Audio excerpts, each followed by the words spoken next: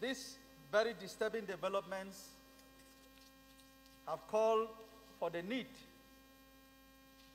for security to be tightened around our traditional rulers to ensure that the increasing threat to their safety is averted.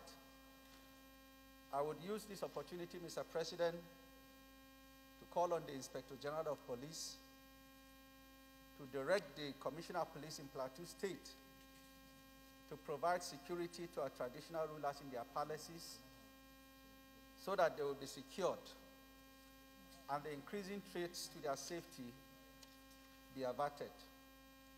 Mr. President, it's also unfortunate that just this last week, 5 of our youths who were resting and having an evening out were brutally assassinated in K-Vom of Gyang district in Jos South local government.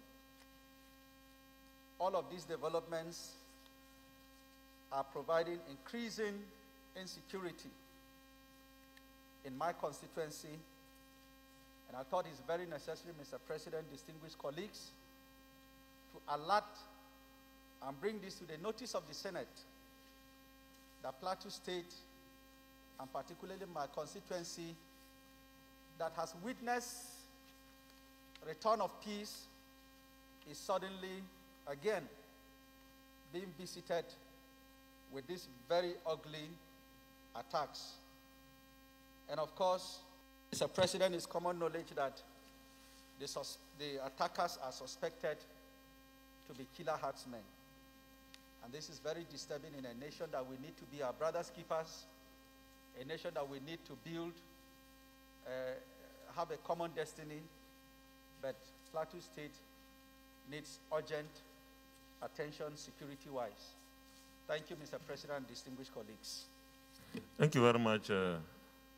For 3, this is not open to debate, but let me, on behalf of all of us, the Senate, send our condolences to the governor, government, and people of Plateau State, particularly your senatorial district, where most of these incidents took place.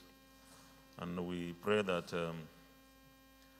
the security agencies, like you suggested, should provide sufficient security around, of course, the traditional rulers, but provide security for everybody. The situation requires that we continue to work together with the executive arm of government until we find enduring solutions to the security challenges that this country faces. Thank you very much. May their soul rest in peace. Yes, Senator Issa Jibrin.